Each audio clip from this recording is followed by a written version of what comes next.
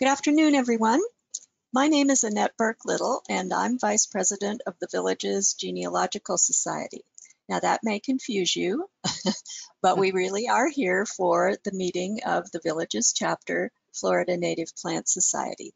But those of us in the Village's Genealogical Society are thrilled that we're able to help our neighbors in the villages by lending your chapter our webinar platform so you can have this virtual meeting today.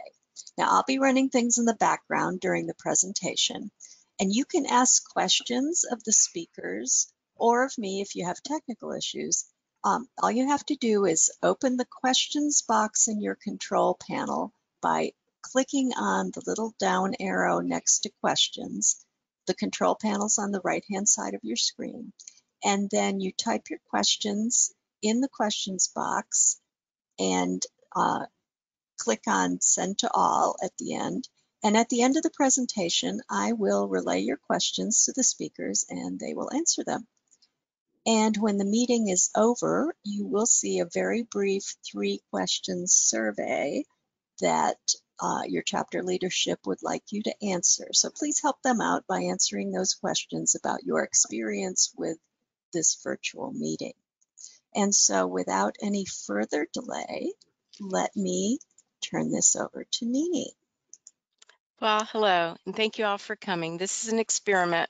When we found out we couldn't have the meeting in person, the past president, Steve Turnipseed, asked if we could maybe do a virtual meeting, and our secretary, Joe, got right on it, and we practiced, and then she found our great friends of the Village's Genealogy Society to let us use their software, and we're very grateful for them to do that. And Annette, thank you so much. You've been very helpful getting us started to do all this. And today we're going to talk about native bees and honeybees. We had another presenter scheduled, but they couldn't do it. So we'll hope to have him in a later date. But you know, we all love our native plants, but we wouldn't have our native plants if we didn't have our native bees. And we all love honey, so we are adding honeybees, which are not native to the United States, actually to North America, but they have become very much a part of our society. So I'm going to get started here. I've never done this before, so bear with me. And we did decide that this is a meeting, but we are just basically going to have our presentation. We don't know what we'll have in the future. We don't know if we'll be able to be back in April, but we'll keep everyone informed. But native bees are a big part of our lives. We hear a lot about honeybees, but we also have a very important native bees, and there's over 20,000 species of bees worldwide. And actually that keeps going, that number keeps going up, and they believe that there's quite a few more. They're still discovering new bees. And North America has about 4,000 species, and Florida has about 300 or so, and almost 30 of those are endemic, so they're only in the state of Florida. They really are a hidden treasure, and you'll find them in all parts of the country. The only place you're not going to find bees is at high altitudes. They can't survive too well there. And there are many different groups. There's this one group is only in Australia, so we basically, some people say we have 9 groups, but they pretty much believe that we have 7 different groups of bees. And here's some pictures of different ones, and we're going to go into detail on some of them. But we have many of you are familiar with bumblebees. They're pretty large, and you probably see those all the time. We have carpenter bees. Many people think those can be quite a pest, and they can do damage. There's mason bees, sweat bees, all types of different bees that you will see. And actually, I found that when I built my butterfly garden, that I found out that it really is a pollinator garden. So I not only have bees, but I have butterflies and hummingbirds and all sorts of other insects that help to pollinate. So we actually, it's kind of almost a misnomer to call it a butterfly garden. It's actually a pollinator garden. But in America, native bees are in a great decline, and that's we all are worried about the honeybees disappearing, but there's also a problem with native bees disappearing. And some, they're certainly declining because of their habitat. In this bottom map, you can see that the darker colors are where native bees are in abundance. And if you notice, they're greatly in abundance in the western part of the United States. And there's a reason for that. Actually, Florida only has 300 and some species, and that's because we're semi-tropical, and bees actually don't particularly care for that environment.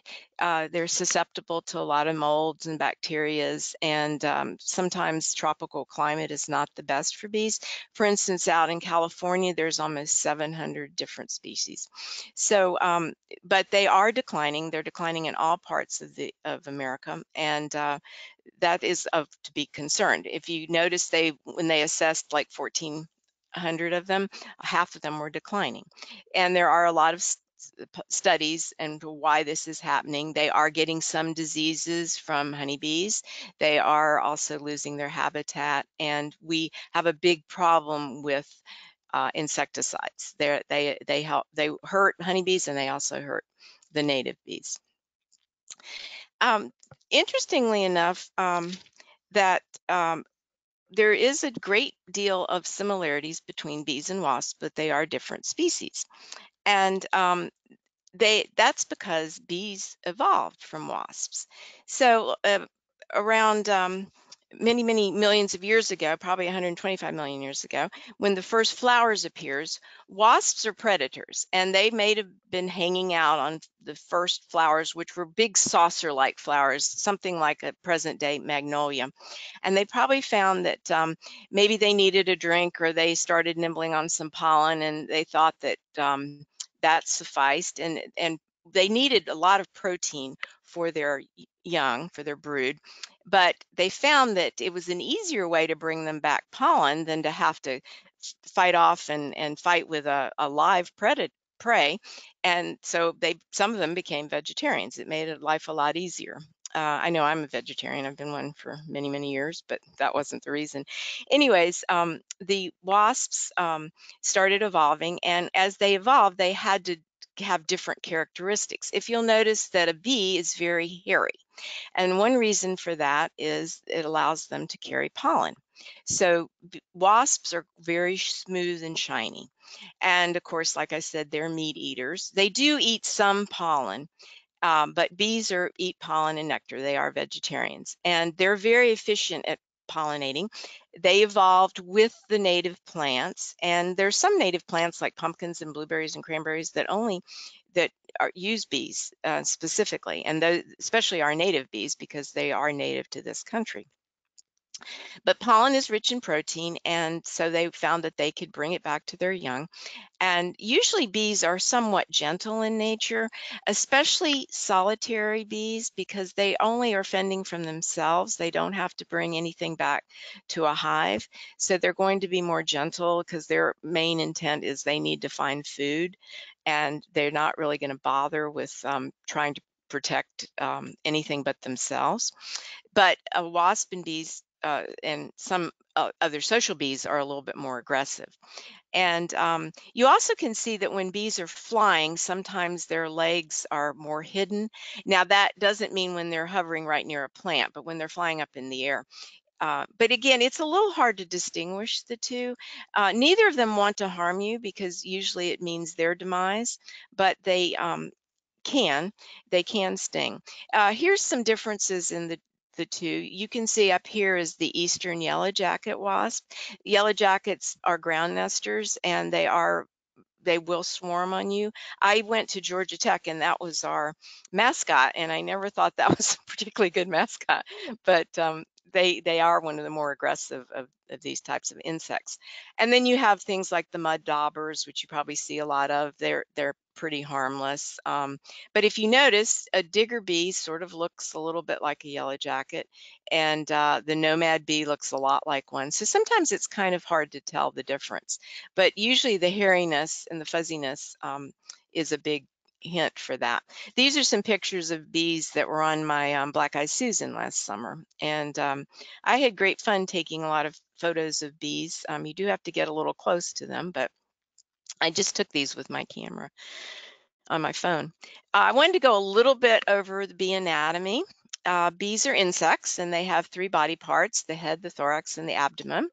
And they have very big eyes, which are compound eyes. And they also have these ocelli on the top, and that lets them detect motion. So that's why it's very hard to approach a bee. They're going to know you're coming. They have 2 sets of wings, and sometimes when they're flying, they hook these wings together. So it doesn't look like they have all of those wings, but they do. Uh, One way to distinguish the different species of bees is through these veins on their wings. And even the best of the scientists that study bees can't always distinguish which bee it is. And so sometimes they have to go by the veining in their wings. And they have something that's very specialized, especially this became specialized from the wasps, is their back legs. And on their back legs, they're able to carry pollen. And especially the bumblebees and the honeybees have these specialized hairs, and sometimes they call them honey baskets, and they're, pollen baskets, and they're able to mix the pollen with their saliva and some of the nectar, and then they're able to carry it back. And here's an example of a bumblebee that actually has their pollen basket full. Bees also have different characteristics in their tongues. Some have a longer tongue, which allows them to get in the more tubular flowers, but most of them have more of this short tongue, and they have to lap up the nectar from the flowers.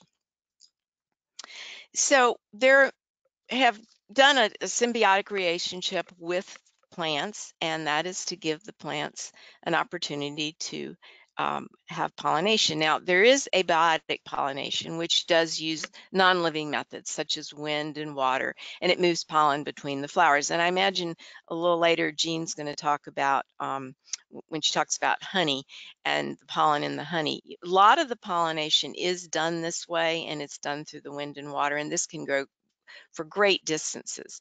But many plants do rely on a living pollinator to move their pollen. And what they've done is they have a clever system where in the bottom of the flower, they'll have a well of nectar, and that's primarily what the insect is after. So when they visit the flower, they're going to have to go down and get brushed by the pollen that's on the anthers of the the male flower, and reach the nectar. And then when they go to the next flower, they'll actually lose some of their pollen, and it'll land on the stigma, which is the female part, and then they'll go down and grab their nectar. And then this is the area where the seeds are formed. And so after the flower fades, the seed pods will develop. And this is thanks to the pollination by the bees. So the lifestyle of a solitary native bee is a little different than a social bee, but we do have many bees that are solitary. And the social bees are more like the honeybee and the bumblebee, and they're the bees that require a whole colony to raise their young and provide provisions. And but many bees are solitary nesters, and they will create a nest, and they'll go out and forage and get pollen, and they'll mix it again with their saliva and nectar, and they make this ball. And then they'll lay their egg on top of the ball, and the egg will have something to eat when it hatches, so the larvae can eat the food that's been provided. And then the larvae turns into a pupa and eventually an adult. So the bee completes a complete metamorphosis. So it's like a butterfly. It actually has all the stages. You could compare this little larva as the caterpillar that you're used to seeing with butterflies. And it's not a cocoon but it's got its own little pupa in its little home. And then it becomes an adult. Then it'll go out and forage and build the nest, and the cycle continues. Now, it's a little bit different for the social nesters because they will actually have a queen laying the eggs, and then the rest of the nest will go out and forage, and they'll tend to the young. So it's a little different of a situation. But bees do eat pollen and nectar their entire life, and they also bring some back. So here's an example of a ground-dwelling bee, and it's going out and getting the nectar, and then it's making these, what they call bee bread, which is a mixture of the nectar and the pollen together. And these are examples of the little larvae that are in little different stages here. So this would be like a cross section if you looked into a nest. So ground nesting bees usually will dig holes and tunnels into the ground, and then they'll make these little chambers, again with this ball of bee bread and their eggs laid on top. And sometimes ground nesting bees will nest together. In other words, they might be another solitary bee over here. Sometimes they do like to nest in groups. Some bees, it depends on the species. They usually try to find a sunny location and an area that they can not get drowned out by the rain. Then we have cavity nesting bees, and many of you are familiar with carpenter bees. Those are a primary one of these. Also a leaf cutting bee, and they will find cavities that are already made, and they will go in, and sometimes they'll feather the nest. In the case of a leaf cutting bee, they cut a hole in a leaf. I've seen this a lot on my roses, where they cut a nice little hole and then they uh, fortify the nest of where their young are going to be. And then like a carpenter bee, now carpenter bees can do a lot of damage, and that's why people don't like carpenter bees. But usually if they have a place that already has some holes or cavities in it, they're going to prefer that than trying to go into your house and your soffit and make their home. So they much prefer this. So that's why it's really good to have some old trees around or some old wood around that they can build their nests in. And they actually make a long cylindrical chamber where each little segment has an egg in it. And you can see here there's the eggs developing by the carpenter bee. Here's an example of where they actually did go into a structure and made these different compartments and maybe damage the structure, although they don't like paint and things like that. So if the wood's painted, they're usually not going to get into it. This is a story that I love. It's about the Cinderella bee, and there's this Seratina bee, and it's a very small carpenter bee. And what happens with the Cinderella bee, it's kind of a sad story, is the mother will lay her eggs, and she'll lay quite a few in a column, and her first eldest daughter, she will only give a very small portion of food to. So when that daughter hatches and somehow she makes her way out, she and the mother bee will go out and they'll forage and get food and bring it back to the other Seratina bees that are waiting, and they don't come out of their chambers. They've hatched, but they don't come out. They wait there, and this is usually in the fall. And so the mother, and the Cinderella bee is smaller because she didn't get as much food, but she's forced by her mother to go out, and they bring back food and they feed and fatten up her stepsisters and get her ready. And then the mother and the Cinderella bee will succumb in the fall. They won't be able to survive over the winter. But so she doesn't really have a Cinderella ending. There's no fairy godmother and there's no prince. But she has fattened up her sisters, and they will hibernate through the fall and winter and then emerge in the spring as there'll be new carpenter bees, and they'll go out and they'll start making their own families and homes. So I wanted to talk a little bit just on a couple of the more common native bees that we see here in Florida. We all probably have seen sweat bees. They're very pretty.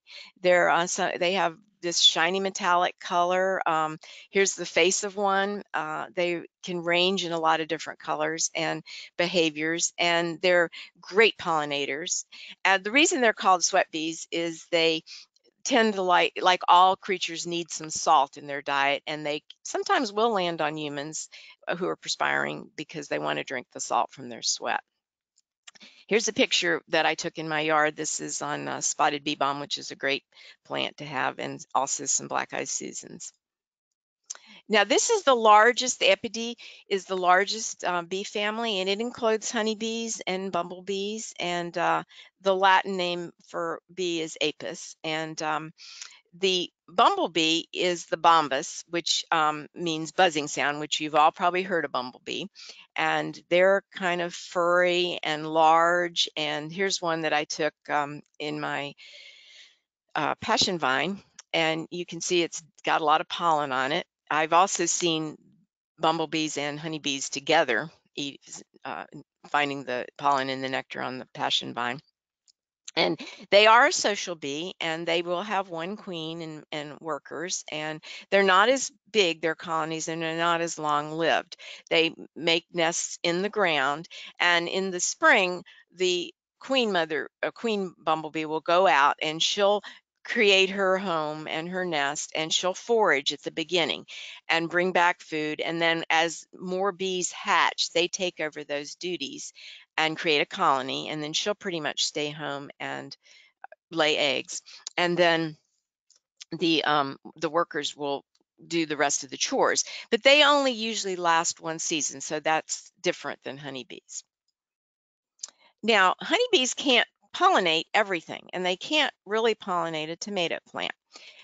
It takes a certain type of pollination, which is called sonification or buzz pollination. And what happens is a bumblebee, and sometimes some of the other bees, like a blueberry, southern blueberry bee, will use this method to pollinate flowers. And what they do is they will land on a flower and they will contract and move their flight muscles, but they won't fly. So that creates a buzzing sound and a buzzing vibration, and it these plants will release their pollen, because their pollen takes a little bit of nudging to be released. And this is certain flowers like tomatoes, cranberries, blueberries, and eggplants require that.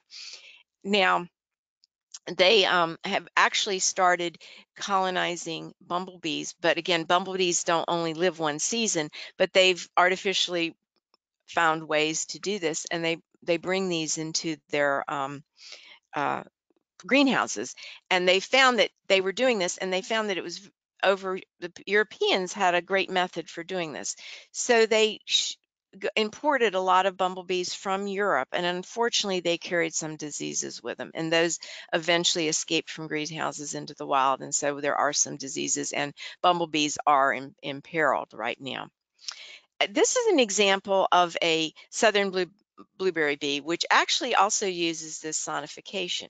However, if you notice here, a carpenter bee has gone in and made a slit in this blueberry flower, and it's actually kind of poached the pollen. In other words, it didn't have to go in and get the pollen dusted on it. It goes in and drinks the nectar from the side. And here's an example of a honeybee actually using the hole that the carpenter bee had made to also rob some of the nectar. So that's kind of a way of cheating, and it doesn't help the plant too well. So these are some of the native bees. Again, we have the blueberry bee and the leafcutter bee, and this is the Seratina, the little small carpenter Cinderella bee. You can see that the southern carpenter bee looks a lot like a bumblebee, but it doesn't have the stripes. It's mostly shiny and black. Now, I wanted to mention a little bit about bee imposters, because a lot of flies look like bees.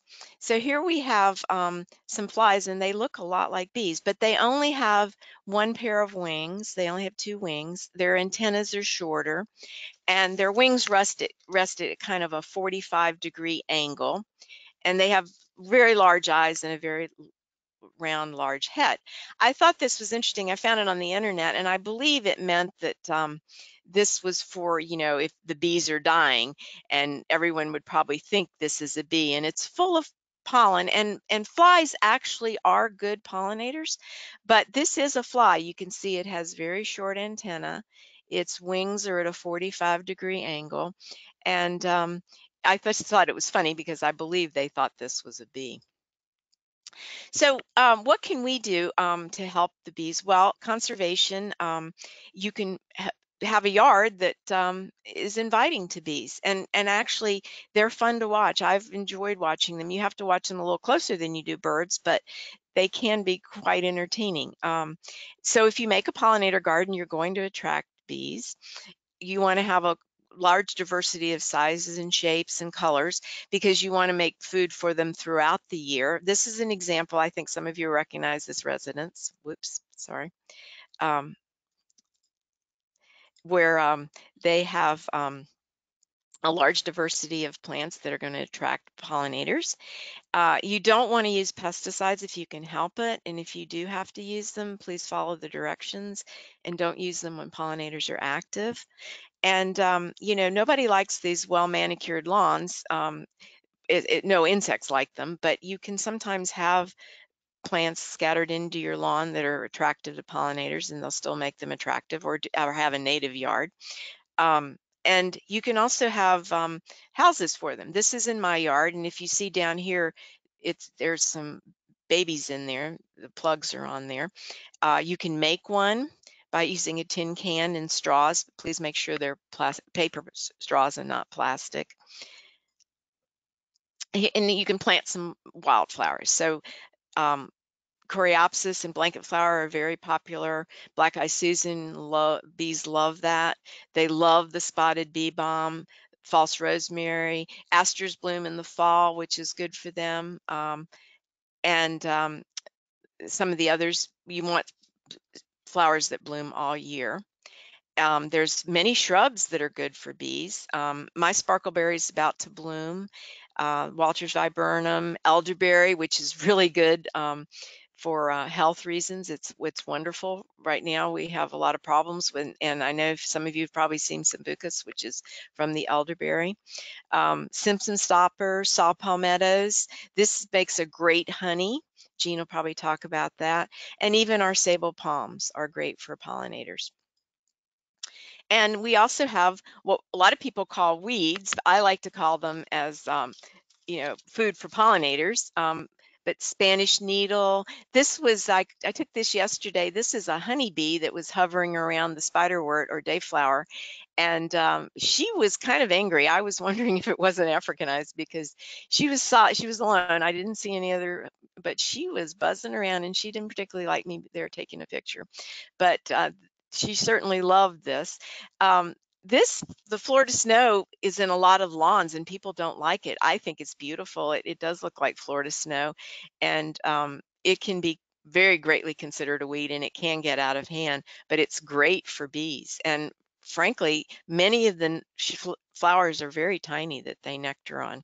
And of course, in the fall, we have the goldenrod, which does not cause allergies. It blooms at the same time as ragweed, and ragweed is what's more common for allergies. So goldenrod has gotten a bad reputation. So I think I've talked enough, and now it's time to hear from Jean. And Jean's going to tell us about Apis mellifera, the honeybee, which is not native, but certainly very important. So I'm going to leave it over to Jean.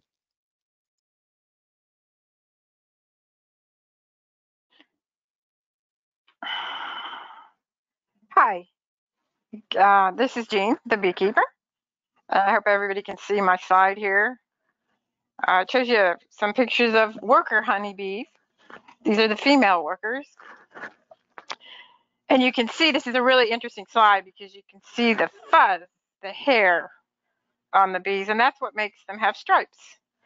Without the fur or hair, they wouldn't have stripes. So bees without stripes, or honeybees without stripes, typically aren't real healthy. I can advance the slide. Oh, okay. Here's the next slide. Sorry, I'm new to this too. So there I am in a bee suit a long time ago. I'm holding a frame of bees, and this shows you the insert at the top right shows you what's on that frame. Some brood, some little eggs. If you look in here, there's little tiny eggs. There's some larvae, and this is a capped larva that matures into a honeybee and then emerges. And when you start beekeeping, and here this slide, you can kind of see what you need. You need this tool, the hive tool. You need you might need a smoker. You don't really need smoker, but it sure does help. And bee suit's really nice, so the bees don't sting you. But pretty much you're good to go. And then you need some bee boxes. And this over here is a really interesting picture of the bees making a queen. These are queen cells. So here is the structure of a honeybee hive. Now this is a Langstroth hive, designed in the late 1800s by a fellow named Langstroth. And he observed bees in the wild, and he said, "Oh, look at how they look. They look like this lower picture down here.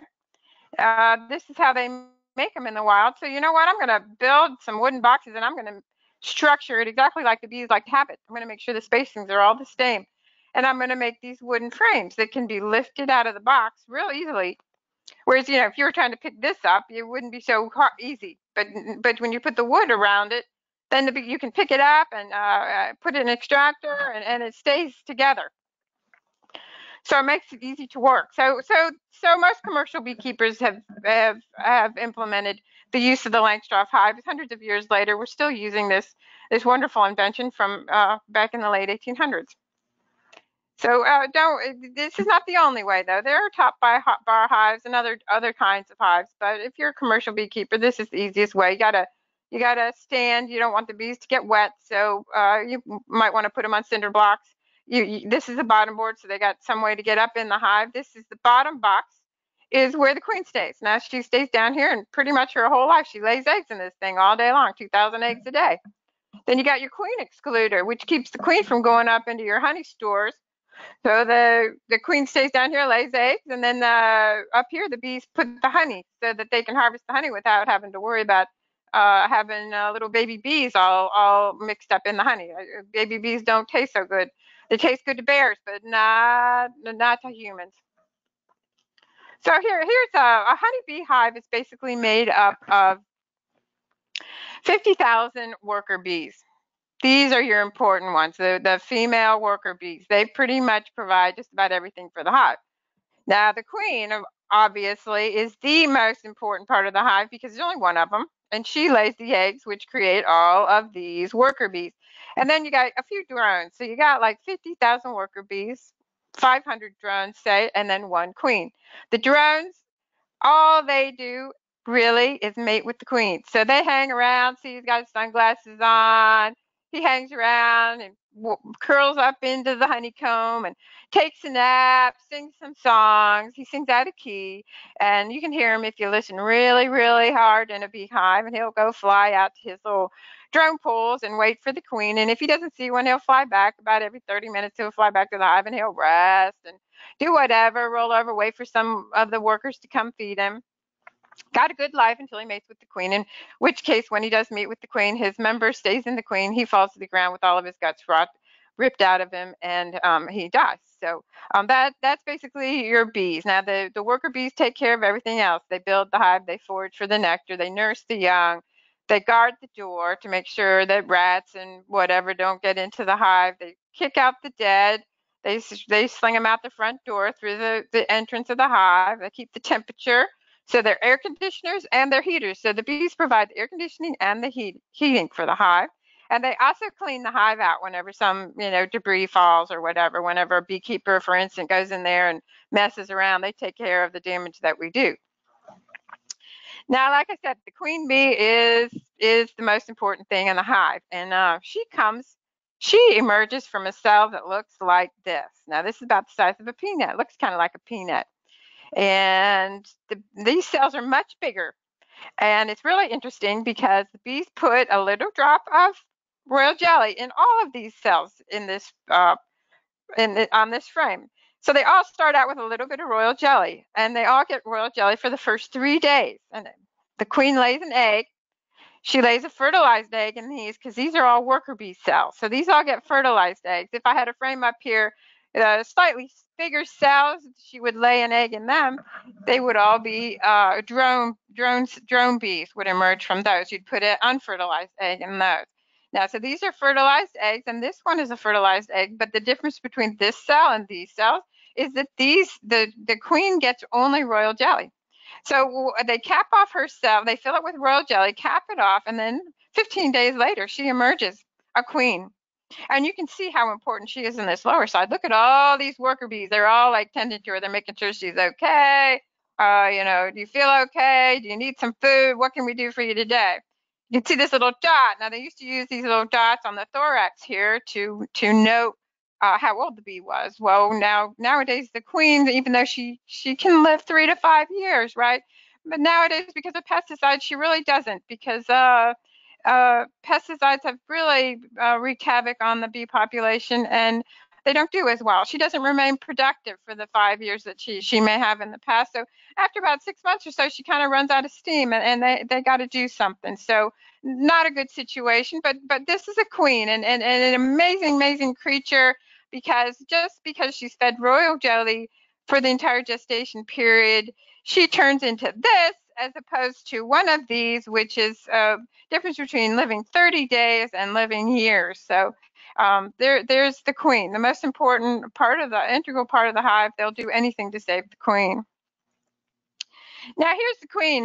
She's laying the egg. See, here's the royal jelly, probably a little dot of royal jelly here. She lays the egg in here, and the larva matures. They cap it off, and then after so many days, the worker bee emerges. After a certain amount of other days, if she had laid an unfertilized egg, a drone bee would emerge. And then, of course, in a totally different kind of cell, if she laid an egg in a queen cell, she would become a queen. So that's the life cycle of the honeybee. Now, here's my brother. Now, my brother is the one who started me in beekeeping many years ago. He was on his way to work, and he saw this little swarm of bees up here in the tree. And he said, oh, I better stop that and bring that to my sister Jean in Florida. Now, he's in Tulsa, Oklahoma, taking this beehive out of the tree. But he's prepared. He's a aeronautical engineer. He's prepared. And you can see the shop vac here on top of his van, and he's using that to suck that hive out of the tree. Now, that's just a swarm. Now, a swarm happens when the hive either doesn't have enough space to put honey or doesn't have enough room to put bees. They'll swarm because they need more room. So what happens is, a few days before the new queens emerge from their cells, the old queen will fly out with the hive. They starve the old queen for several days. And then once she's thin enough and can fly, they'll fly out with maybe half the hive. And they swarm up into a tree, and then they go look, and they say, well, where could we live? Well, maybe they could live on that tree limb, but maybe not. So if they decide that tree limb's not good enough, they'll send out some scouts, and they'll find a new place. Maybe they'll find a place, a crack in the side of your house, and they'll crawl inside the walls of your house and make a hive in there. Who knows? Anyways, they'll find a place, and they start making comb. And here's what it looks like when they start making comb on the tree. Now, this actual picture is from Florida. I took a beehive out of a tree, a ginormous one. It was maybe 4, 5, 6, 7, 8 feet in diameter. I mean, it was a huge swarm. It took me like 4, 5, 6 hours to get this out. I cut it out piece by piece and put it in a box, saved the hive, took the queen bee, took most of the bees back into my house. But imagine I was up on a cherry picker, maybe 50 feet in the air, and I worked toiled for several hours to take that beehive out of the tree, and here it is. But this swarm here may or may not make this formation up in the tree. They may move to someplace else and then start making the comb. But this is the swarm of bees that started my beekeeping a long time ago. And one problem with the bees, if you notice, back in 2006, they coined the term colony collapse disorder. Now, the colony collapse disorder is not really all that well defined, even to this day. They believe that it's driven partly by the heavy use of neonicotinoids, which were very prevalent back before 2015. And they started to realize the implications, the negative implications of spraying so many neonicotinoids on agricultural crops in 2015, and they did reduce. It looks like they reduced use of it if you look at pictures, but neonicotinoids are generally used to spray on the seeds. And I think something like 80% of neonicotinoids are used on seeds, which is a systemic insecticide. So you can't really like wash it off. And they've realized even today, because there's so much neonicotinoids have been sprayed in our environment, they hang around for years and years and years in the soil and show up in our fruits and vegetables.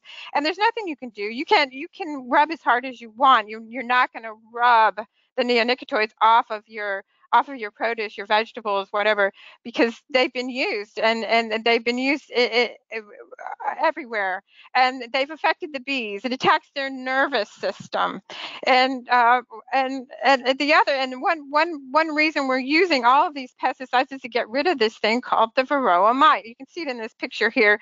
The lower, you can see it on a larva. It gets in the larva while the bee is maturing, and this gives them all kinds of viruses.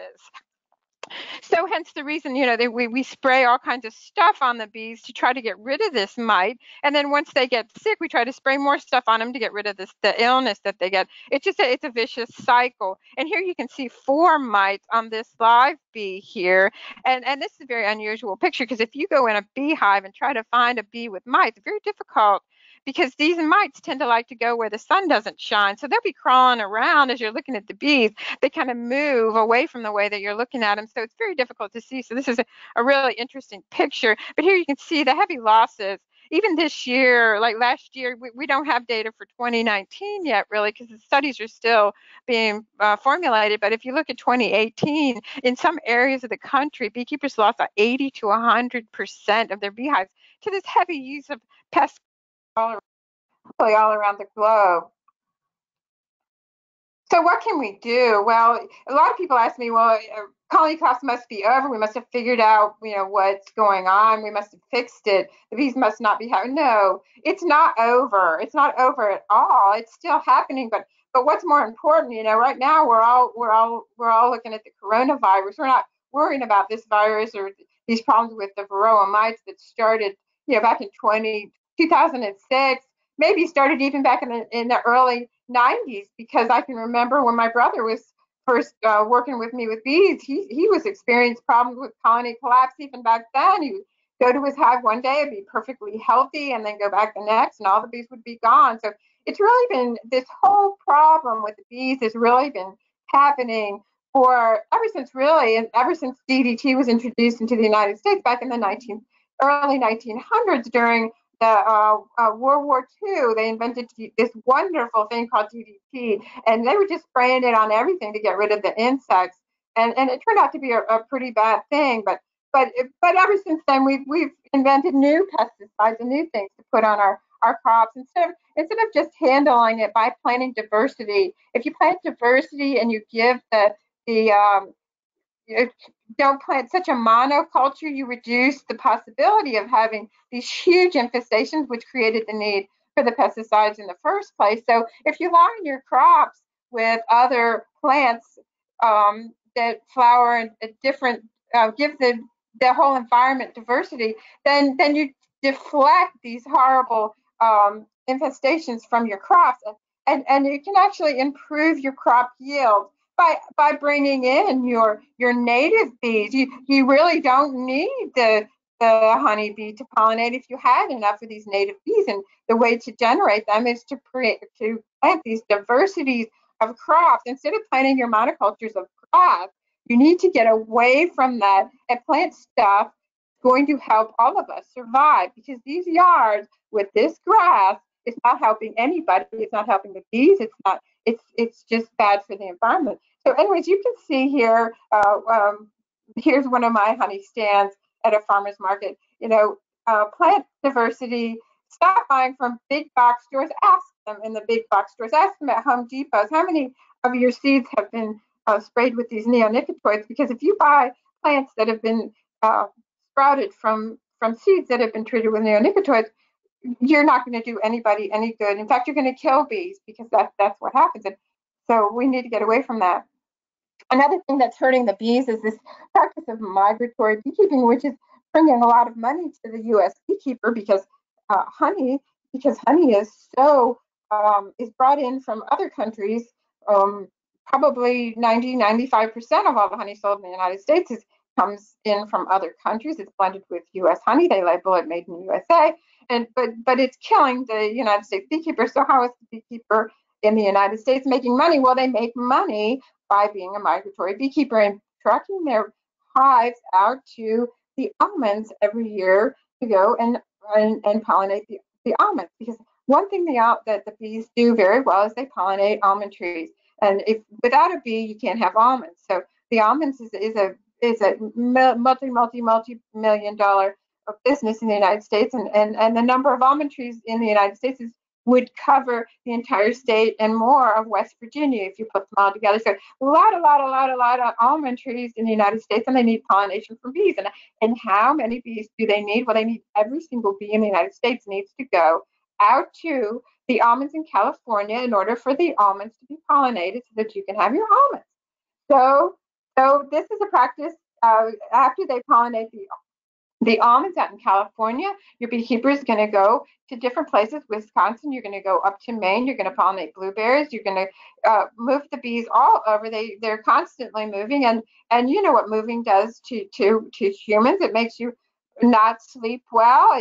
It's just not good for the bees, and so moving the bees all around like this is a very difficult, and it's caused the bees more problems. So not only do they have this problem with all these pesticides, and now they're moved all over the country and intermingled with all kinds of bees with all different kinds of diseases, the bees just don't have chance.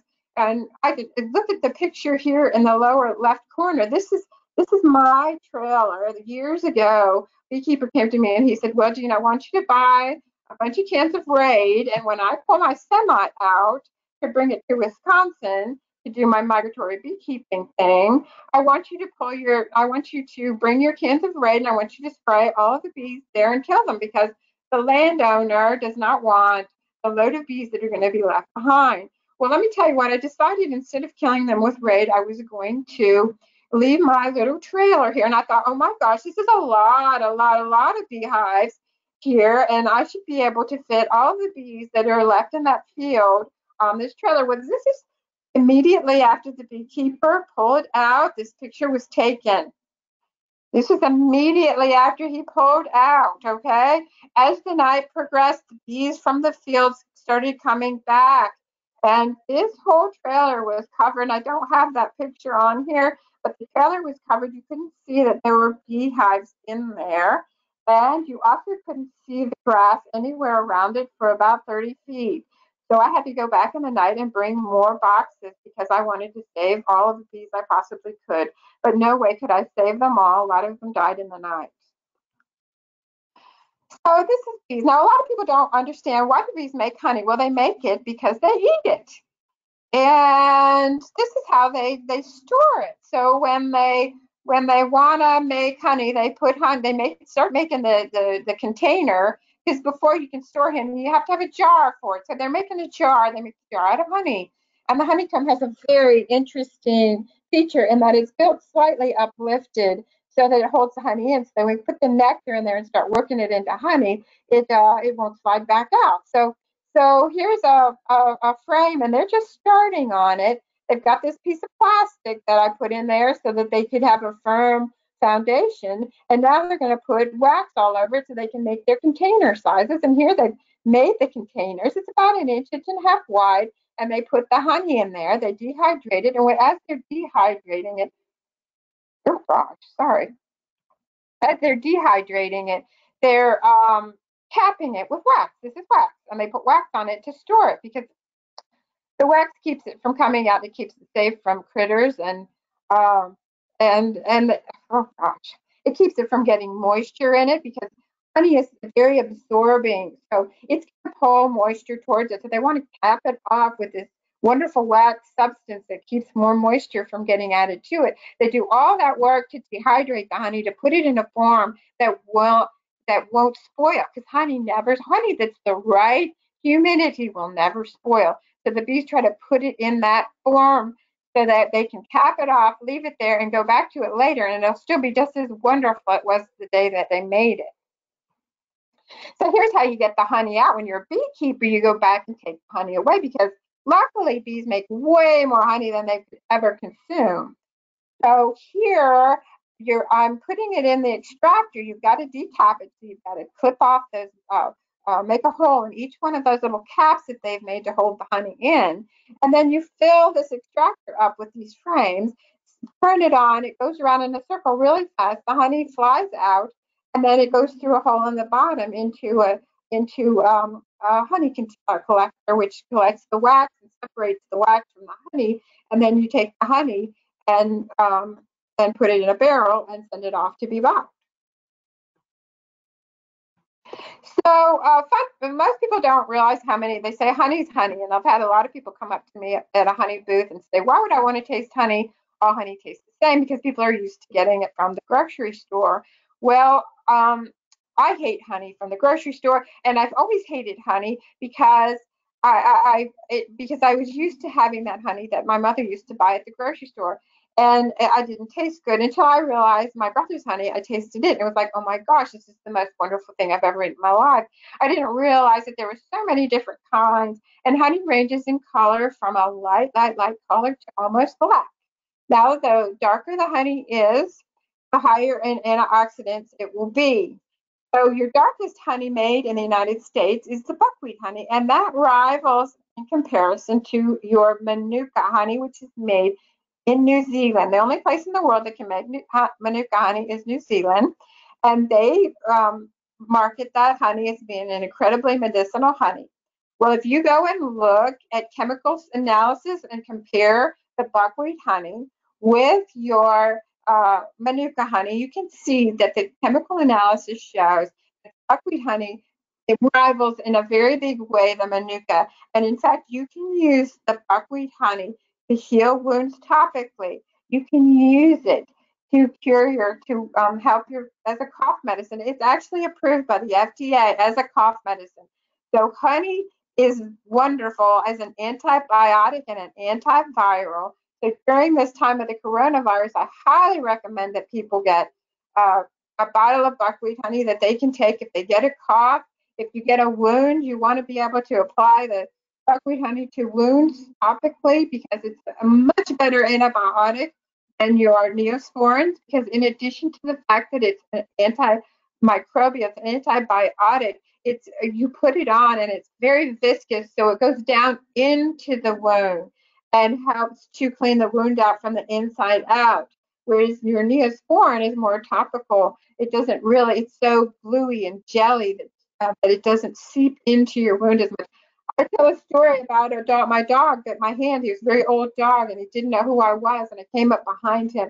He took my hand in his mouth, the big dog, 100-pound dog. He bit me and chewed on my hand for several minutes. And when I pulled my hand out, my nails were missing.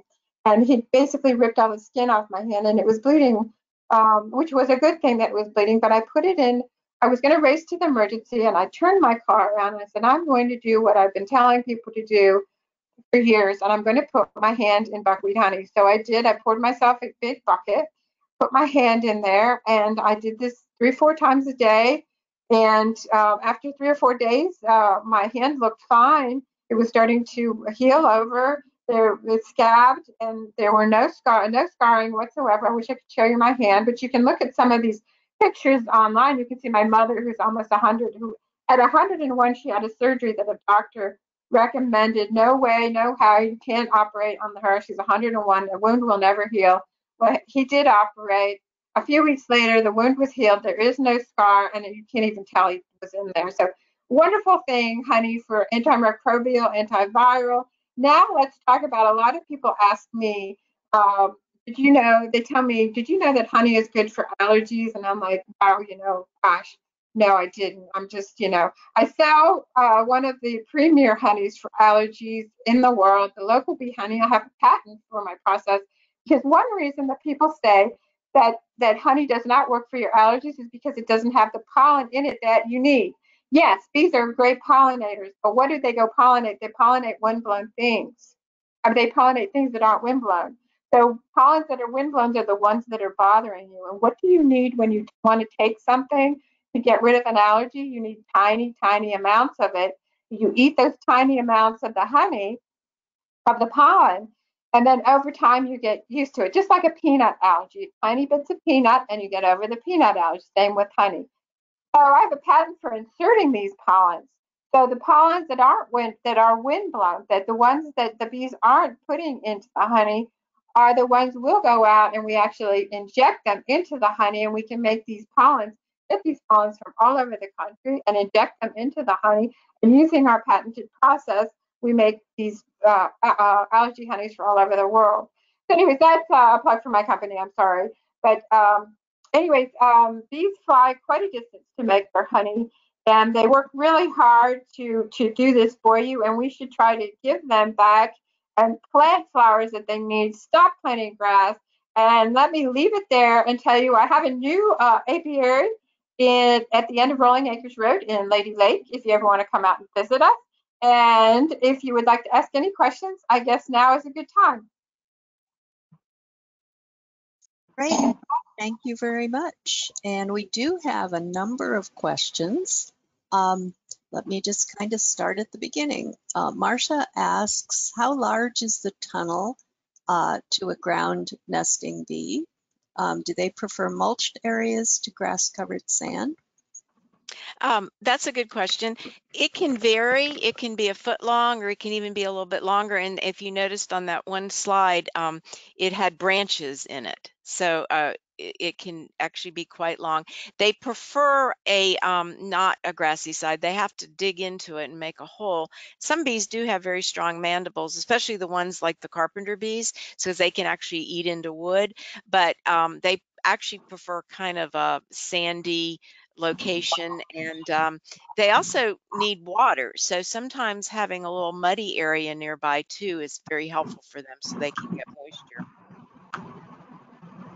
Patty says, so the ground nesting bees are what are making these dirt piles with a hole. If I smooth them over, will that kill the eggs and larvae?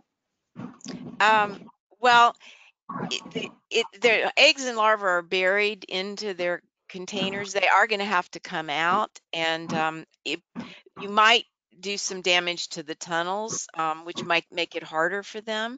I hope you don't want to kill them because they are beneficial.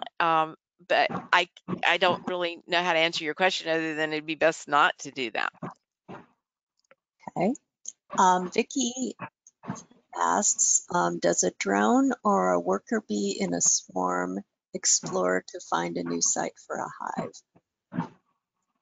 That would be a worker bee, because the drones really don't do anything except mate with the queen.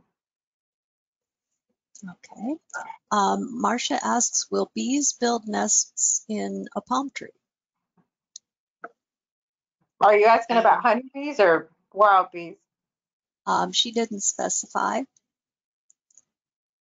That probably would be more of a honeybee, because most native bees either build nests in the ground or in cavities. I guess if the tree had some cavities in it, they could do that, yes. What about honeybees, Jean? I've never seen a honeybee nest in a palm tree. Interesting. Of course, palm trees aren't really trees, but that's Well, another. yeah, that's a whole other presentation, right? Right.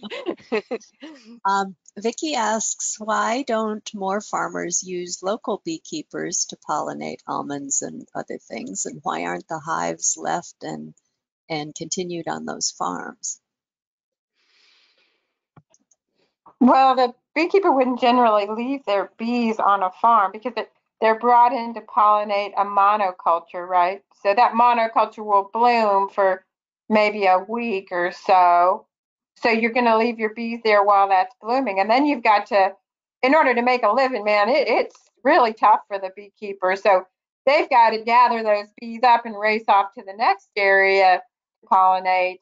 So they wouldn't leave them in one spot. And as far as why don't they get local beekeepers? Well, local beekeepers do pollinate local crops, There's but not like enough. Yeah, there's not what? enough. Like California wouldn't possibly have enough bees to pollinate all the almond fields. Absolutely Yeah. right. And when you get Um, these large acreage farms, you need hundreds and maybe thousands of beehives to pollinate them. So your And then local what? Yeah, I'm sorry. Well, once they bloom too, then there's no food for the right, bees. exactly. Okay. Vicky also asks, is honey sanitized in some way before bottling it? Honey is in itself a sanitization. So basically anything you put in, you can't, honey doesn't transmit bacteria. It is so safe. So no, honey is like an amazing product. It's an antibacterial and an antiviral all in itself. Marcia comments, love buckwheat honey, but never knew about its medicinal use. Clarissa says, I thought the Florida snow was invasive and the pollen was bad for the bees. Not, I'm not aware of that. It can be invasive, yes, and most people don't like it in the yard. But I'm not aware of it being bad for the bees. I'll tell you what's really, really, really bad for the bees is that Florida jessamine, the yellow flower. That kills bees. Yeah, it's poison. Well, it's poisonous anyways. Patty has an interesting question. How do you control where the bees collect pollen in order to get different flavored honey? Well, that's where picking the bees up and moving them comes in. When the orange blossoms are blooming, you got to load up your bees, drag them to the orange blossoms, set them down in the middle of an orange grove while the blossoms are blooming. And then when the blossoms are done, you got to leave, because once those are done, it's such a monoculture. There's nothing left. So you got to leave, because the bees have got to make honey. That's what they do. And if they're not making honey, they are not happy. So yeah. So bees that make honey, that's what they do continuously. So you pick them up and move them to the next thing that's blooming. Forrest is asking what honey might be best to counter COVID-19 and where can I get your honeys? Oh, definitely go to winterparkhoney.com, and we're running a bunch of specials right now. And you can buy, there's a special on the buckwheat, because that's the one I really recommend. It's not our best tasting honey. It has a very molassesy flavor. If you want a good tasting honey, the orange blossom, the tupelo, the sourwood, those are delicious. But the buckwheat is the darkest honey we have, and by far it has the most antioxidants.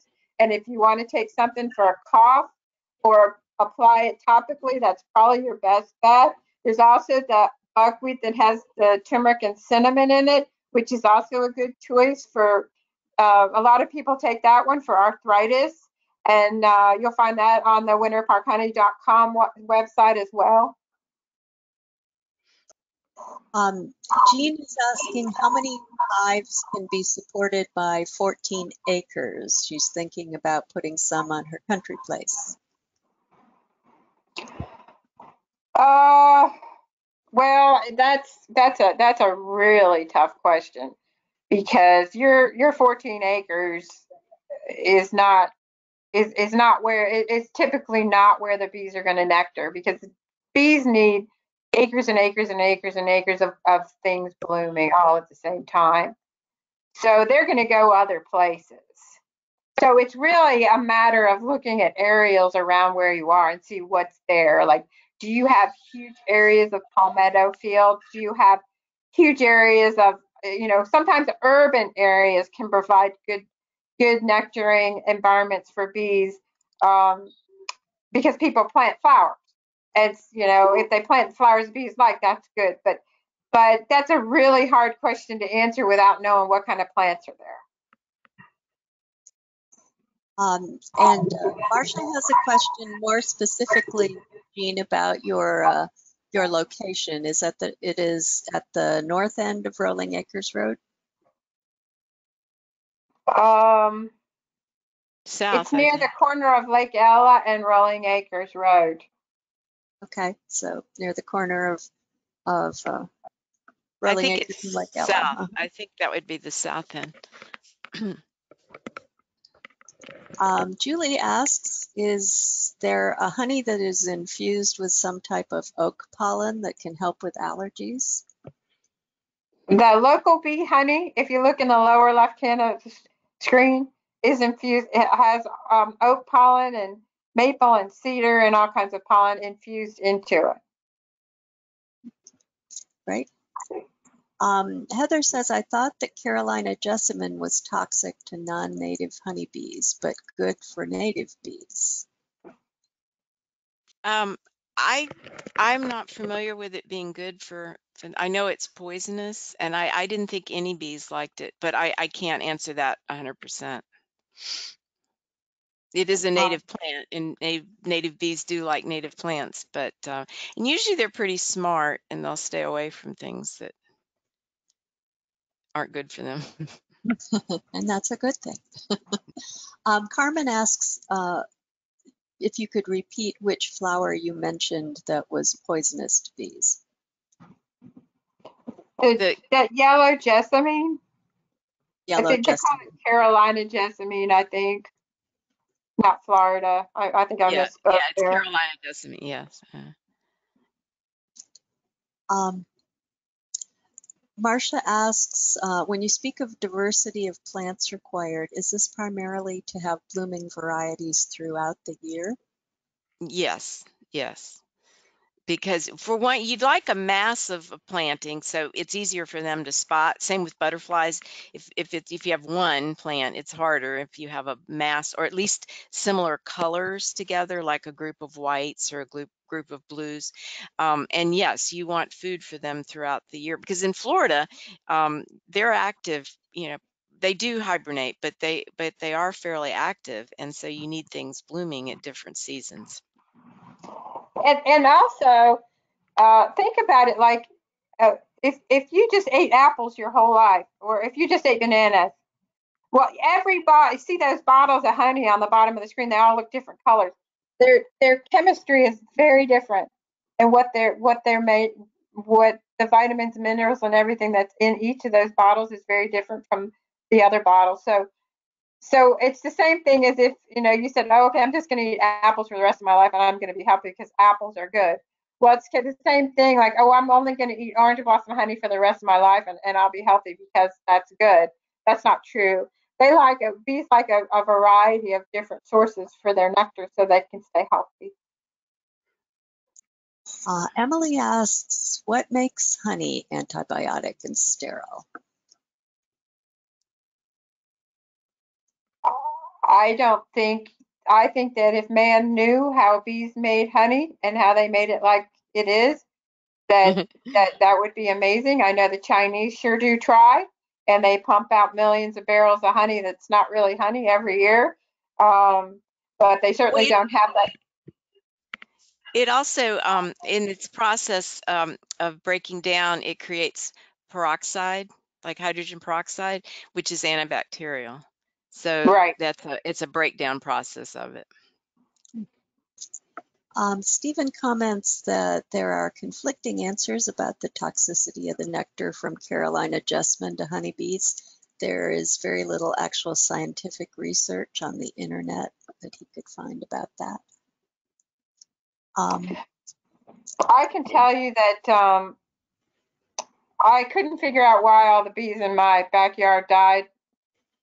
And then I looked up in the sky and I saw that all of my oak trees have the Carolina jessamine growing and blooming all over them. And I had just split all of my beehives, and all of the splits died because supposedly what the jessamine does is it kills the first brood cycle.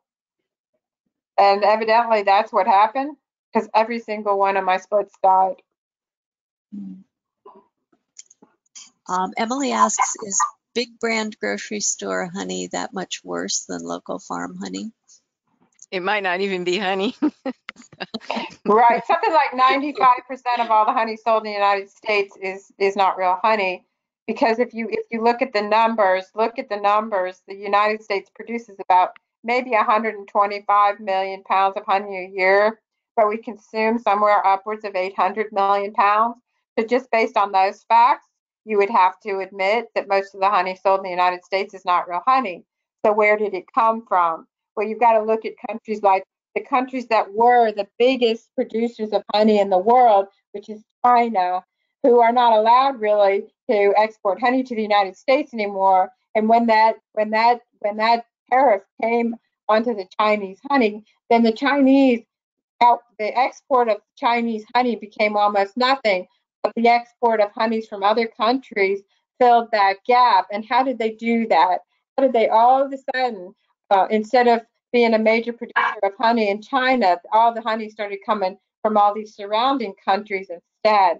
And that's because the Chinese, we know for a fact they make this honey in factories. It's not real honey, but it mimics honey in a very, very, very closely. It's very chemically similar, but it's different in its ability, like you said, to be an antiviral and an antibacterial.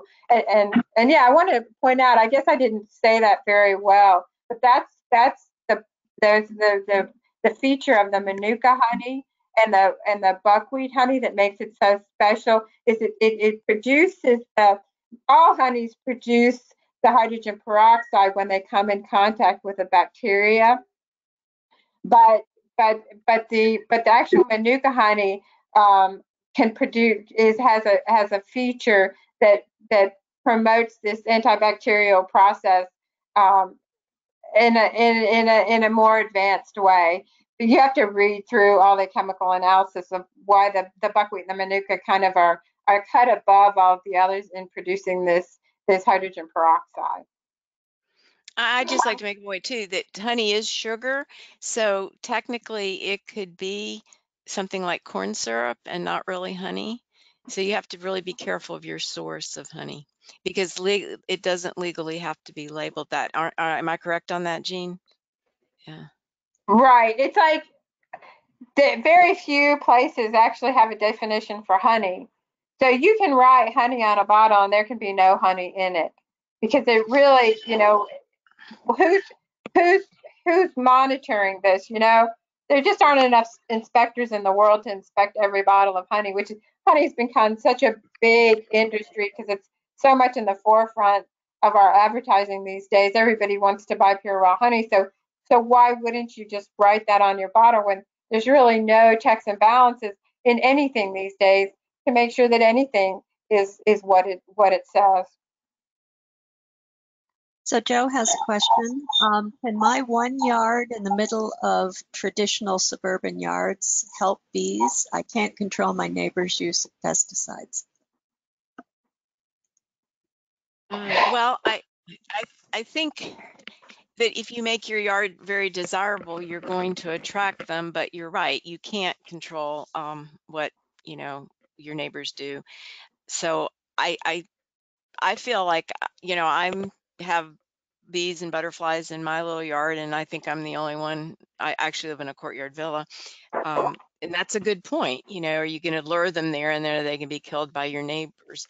I don't know what to say. I just think that the more we make people aware and the more they see how beautiful our yards can look with flowers and especially natives, that you're doing what you can. Absolutely. And I can really relate to that because I have the inspector out at my house continuously because my neighbors are so aggravated that I have such a wild yard. And I live in Orange County, but I don't live in the city limits. And I told the inspector, I said, he came to me and he said, you need to mow your grass. It needs to be less than a foot tall or something. I can't remember some ridiculous number. But anyways, I told him, I said, now you know that there's absolutely no grass in my yard. So how can you say that it's not mowed? And I said, well, could you please just work with me here, Jean? Because I don't know what to do. I get calls on your yard every single day. He said, if you could just help me in some way. He said, because you're really not breaking any rules. And so anyways, I got this big sign that says wildlife habitat, official United States wildlife habitat, and I planted it in the middle of my yard. And then I put a bunch of cordgrass out front to make it look more manicured. So I lined the front of it with cordgrass, and he came back and he said, thank you so much. And a few days later, one of my neighbors walked by and they said, they said, we're so happy you have a wildlife habitat. And they said, you know, we walk by your yard all the time and we just sit here and listen to the birds and the bees. And so I was really surprised that that silly little sign made all the difference in the world to people, because they were able to accept it as a wildlife habitat, but they couldn't accept it as a yard. Joe has another question. If you provide a solitary bee house in your yard, do they require cleaning or maintenance to continually attract bees? Well, that is a very good question, and I've been asked that a lot. You certainly would want to, maybe when there's nothing in them, maybe rinse them out with water. I don't think I would want to use any kind of harsh chemicals on them. And there will come a point when they'll have served their purpose and they do need to be replaced. You could, if you can, individually replace the tubes that are in there. That's helpful. And, you know, maybe just rinse them out, but you want to make sure that they're not capped and they don't have the babies in them. Well, and it looks like this is our last question. If bees are building a nest in an undesirable place, I've heard that you can call a professional to remove them safely and not kill them. Is that correct? Yes, that is correct, but it'll cost you a fortune. Hmm. All right. I think that's all of the questions. So, Nini, if you want to close us out, that would be great. Great. Well, Oh, I'm sorry, Joe's, there was one question about is the session being recorded? So you might want to address yes, we actually are recording the session and we will make it available on the website. And we appreciate everyone for coming. And I believe Joe had a survey that you can take. Yes, just as a reminder, we would appreciate it if you could answer the 3-question survey that will open for you at the end of this meeting. Thank you so much for attending. All right. Oh, is that it? Okay. And yes, thank you so much. This was an experiment, and we hope it gave you something to do on Friday afternoon. And we will keep in touch and let you know if we have to do this next month. Thank you.